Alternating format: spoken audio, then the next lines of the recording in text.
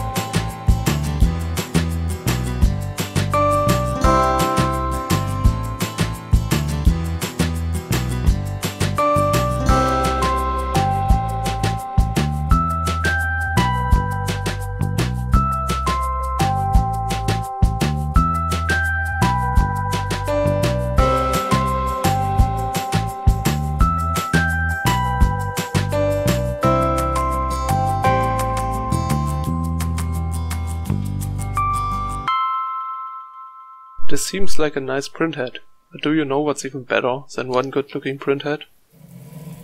Two good looking printheads. My plan is to use the left one as a master printhead, so whenever I'm running a print which only needs one extruder, just this one will be active.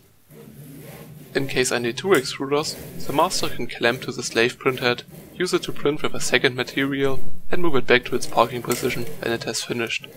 This clamping is done by using the electromagnet in the back of the carriage. Additionally, the hot end of the slave is installed slightly lower than the other one. This makes sure that the nozzle of the inactive master printhead is out of the way when the slave is printing and won't scrape on the printed object. Of course, there are also other great solutions for dual extrusion, but for me this one seemed like the easiest one to build and to use. We will see if this is true in the upcoming videos. Here you can see the nearly finished printheads with the cooling fans as well as all the cables. Last thing to do for now is to install the end stops for all three axes so we can concentrate on the wiring and electronics in the next part.